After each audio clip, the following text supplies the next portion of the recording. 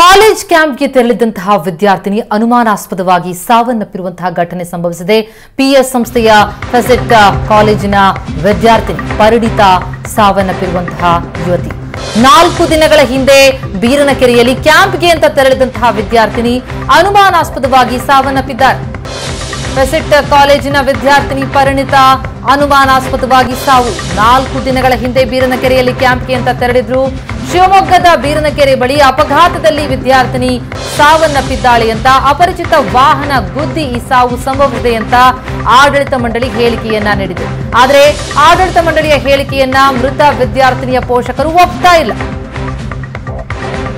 ಶಿವಮೊಗ್ಗದ ಮೆಗ್ಗಾನ್ ಆಸ್ಪತ್ರೆಯ ಮುಂದೆ ಪೋಷಕರ ಜೋರು ಗಲಾಟೆ. ಆಸ್ಪತ್ರೆಯ ಶವಾಗಾರದ ಬಳಿ ಆಡಳಿತ ಮಂಡಳಿ ಮತ್ತು ಪೋಷಕರ ವಾಗ್ವಾದ ನಡೆದಿದೆ. ಶಿವಮೊಗ್ಗ ಗ್ರಾಮಾಂತರ ಪೊಲೀಸರ ಮಧ್ಯ ಪ್ರವೇಶದಿಂದ ಪರಿಸ್ಥಿತಿ ಶಾಂತವಾಗಿರುವಂತದ್ದು. ವಿದ್ಯಾರ್ಥಿನಿಯ ಸಹೋದರಿ ರೋಧಿಸ್ತಾ ಇರೋದನ್ನ ನೋಡ್ತಾ ಇದ್ದೀರಿ. ಪೋಷಕರು ಬಂದಿದ್ದಾರೆ. ಶಿವಮೊಗ್ಗದ ಬೀರನಕೆರೆ ಬಳಿ ಅಪಘಾತದಲ್ಲಿ ವಿದ್ಯಾರ್ಥಿನಿ ಸಾವನ್ನಪ್ಪಿದ್ದಾಳೆ. ಅಪರಿಚಿತ ವಾಹನ ಗುದ್ದಿ ಈ ಸಾವು ಸಂಭವಿಸಿದೆ ಅಂತ ಆಡಳಿತ ಮಂಡಳಿ ಹೇಳಿಕೆಯನ್ನ ನೀಡಿತು. ಆದ್ರೆ ಆಡಳಿತ ಮಂಡಳಿಯ ಹೇಳಿಕೆಯನ್ನ ಮೃತ ವಿದ್ಯಾರ್ಥಿನಿಯ ಪೋಷಕರು ಒಪ್ತಾ ಇಲ್ಲ.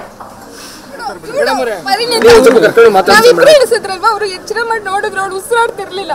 ಅಲ್ಲೇ ಹೇಳಿದ್ರು ಅವಳು ಉಸಿರಾಡ್ತಿಲ್ಲ ಅಂತ.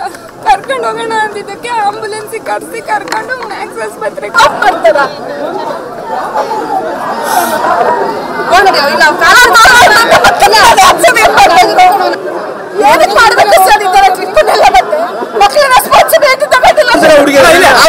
ಬೇರೆ ಕಡೆ ಇದ್ದಾರೆ ಅಂತಾರೆ. ಈಗ ಚೇಂಜ್ ಆಗಿದೆ. ಈಗ ಏನಾಯ್ತು, ಒಬ್ಬ ಇನ್ಸ್ಪೆಕ್ಟರ್ ಒಬ್ರು ಮೇಡಮ್